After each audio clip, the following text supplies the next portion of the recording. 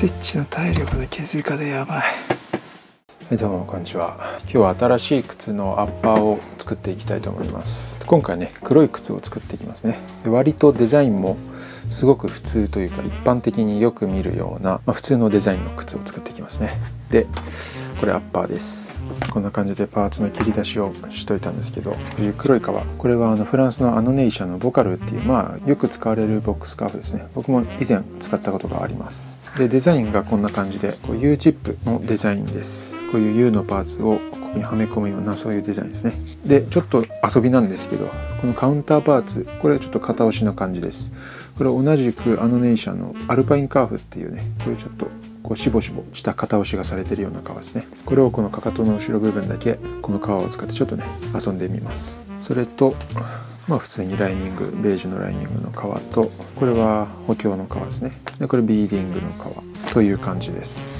今回は U チップの靴を作るんですけど、デザインはドーバータイプってやつです。有名なエドワードグリーンのドーバーっていうモデルがありまして、それの U チップのデザインと、ほとんど一緒です。特徴はこの U のデザインのこのパーツ、スキンステッチっていう手縫いをするんですね。スキンステッチっていうのは革の中をこう穴を開けて縫っていくかなりね高度な技術なんですけど、僕は今まで、これとはタイプの違うスキンステッチを挑戦したことありますが、今回のこのタイプは初めてでちょっと練習しましたけど難しいですね。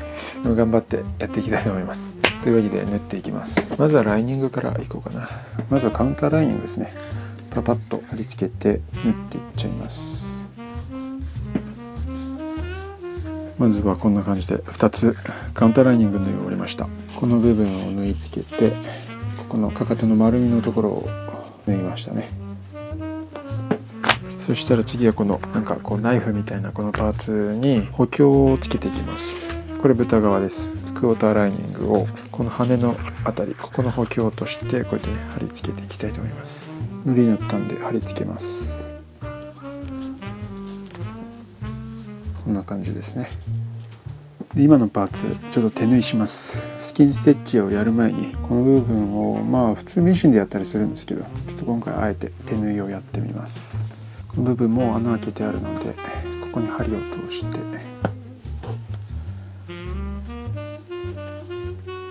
そして縫っていきます。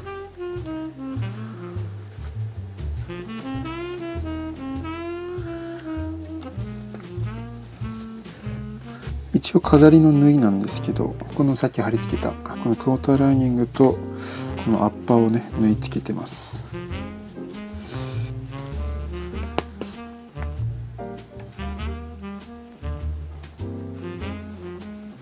はい、こんな感じでここを手縫いしました。ミシンと違って太めの糸で粗く縫うので結構主張する縫い目ができました。こんな感じですね。裏目はその補強の革にステッチが入ってますね。このパーツにこのカウンター、片押しのカウンターパーツを貼っていきます。じゃあこいつを縫い付けます。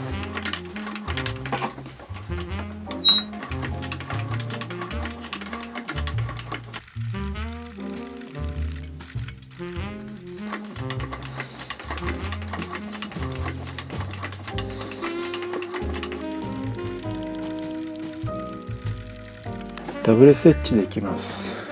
片押しの模様がね目がチカチカして縫い目がよく見えないですけど、二重のステッチをかけます。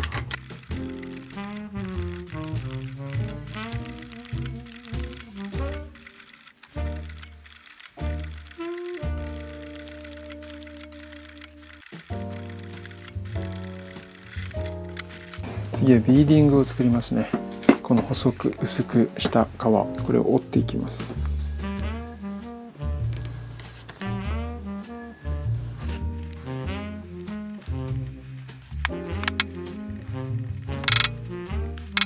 この履き口のラインに今のビーディングを貼っていきます。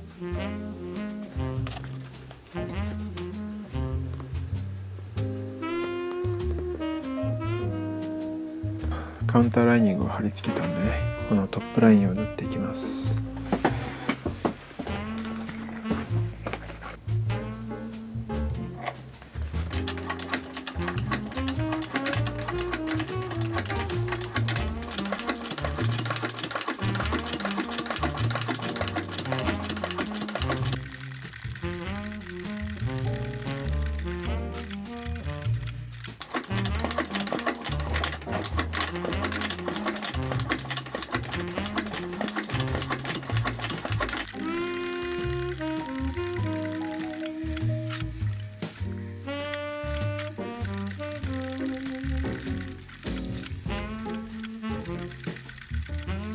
で今ここアッパーは穴開けてあるんですけど、裏が塞がっちゃってるので、この穴を開けていきます。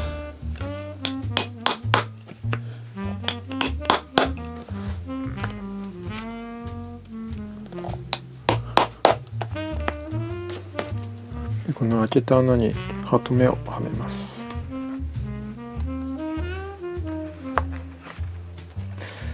はめて、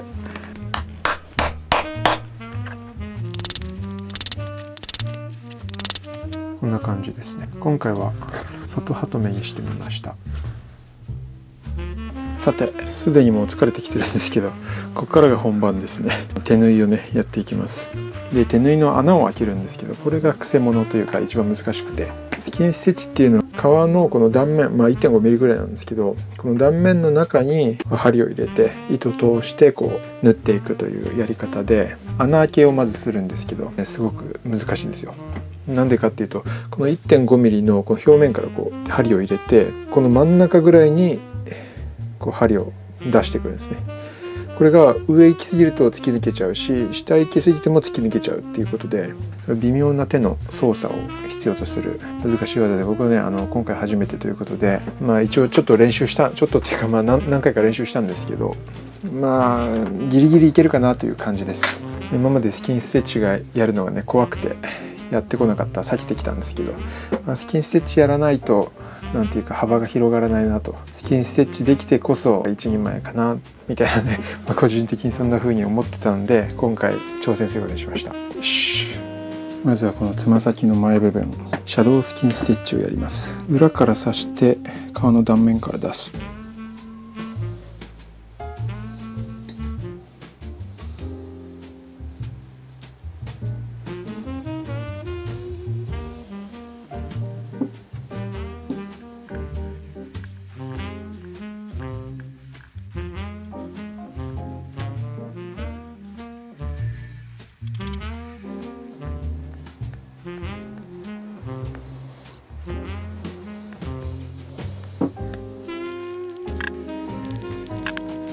こんな感じに穴開きました。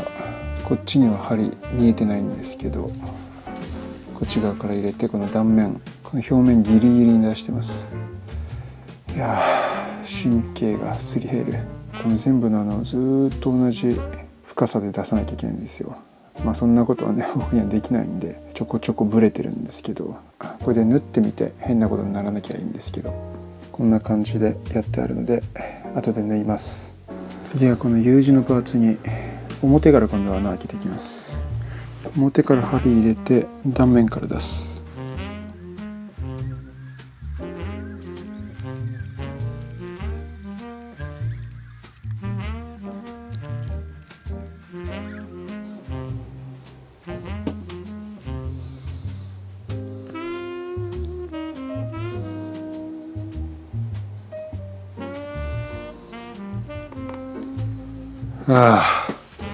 一応穴開き終わりました。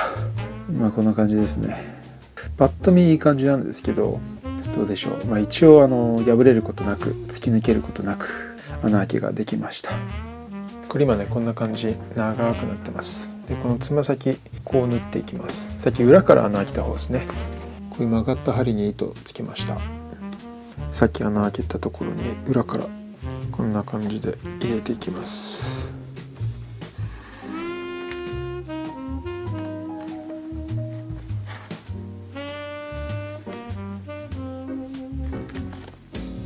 グッと締めます。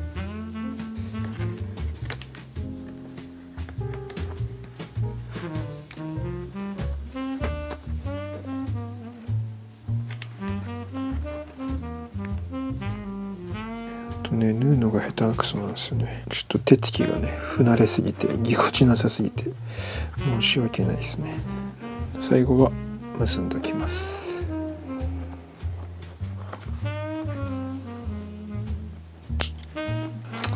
どうなったかな。思ったよりいいですね。この辺結構いいですけど、ここあんまり綺麗に出てないですね。ちょっとまばらになりますけど、ギリギリ大丈夫でしょう。これでつま先の先端のないシャドウステッチがねできました。次はここの U の字ですね。ここにもね穴開いてます。この部分に穴を開けてあるので、これただの貫通してる穴です。こいつとこいつを縫い合わせます。これライトアングルステッチってやつで、ライトアングル、直角ですね。縫っていきます。これもさっきと同じように曲がった針に糸をつけて、さっき開けた穴に針を通していきます。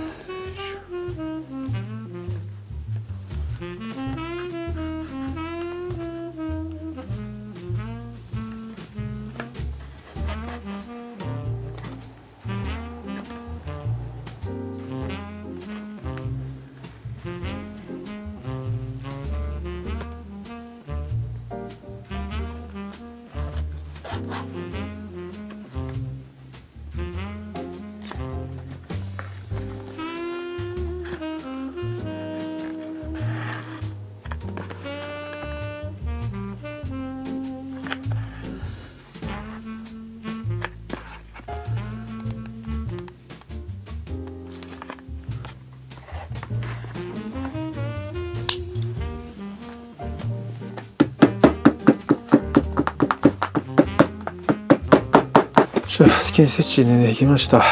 大変だったな。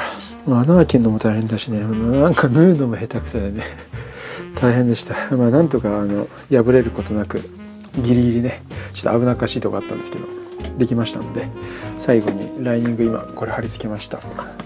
バンプのライニングを縫い付けていきます。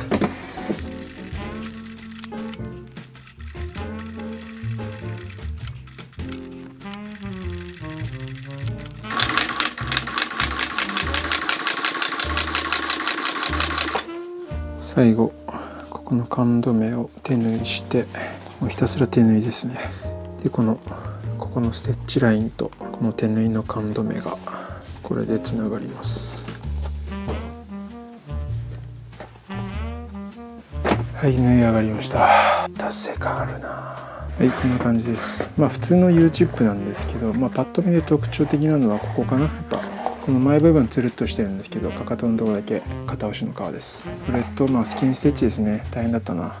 出来としては一応パッと見はね、そんなに問題ない感じになんとかなりましたね。パッと見はです。細部見るとちょっとグニョってなってたりね、いろいろ目立つんですけど、このシャドウステッチもライトアングルステッチもなんとかなりましたね。もう片方はこんな感じです。釣り込みしてこれね、また皮をこうやってグッと引っ張るんで、その時にまたちょっと表情がね、このシャドウステッチなんかは特にちょっと変わってきそうな感じがしますね。腹が目立たない方向に行ってくれると嬉しいんですけどね。でこのスキンステッチ裏側見ると、縫い目はね、シャドウステッチはこんな風に見えてますね。表には縫い目見えてないんですけど、裏だけにこの縫い目があります。でこのライトアングルステッチの裏はこれ全然ね、縫い目が見えないですね。ここをグッと押すとここに革の断面がこう見えてきて、そこにね糸がこう通ってるのが分かるんですけど、こんな感じで革の中を縫うステッチでした。でここの手縫い、これ別に特にねやる必要もなかったんですけど、今回はちょっと靴のイメージとして黒いボックスカフで作るんですけど、ちょっとカジュアルな感じを出したかったので、この外ハトメとか手縫いとかでね、そんなイメージを出してみました。また底付けなんかは結構カジュアルめな雰囲気でいこうと思ってます。このステッチが一番上までいかないのがポイントです。なんとなくなんですけど、ここは一応こだわりの一つです。ということで新しいアッパーを作りました。最近ねオレンジっぽい茶色の靴しか作ってなかったんでラッタンジとかコードバン、アデレード、渡るの靴でもうずっとオレンジっぽい茶色の靴で、久しぶりに黒い靴をね作っていきます。はい、じゃあ今日はこんな感じで、また次の動画でお会いしましょう。やばいぜ、疲れたぜ。スキンステッチの体力の削り方やばい。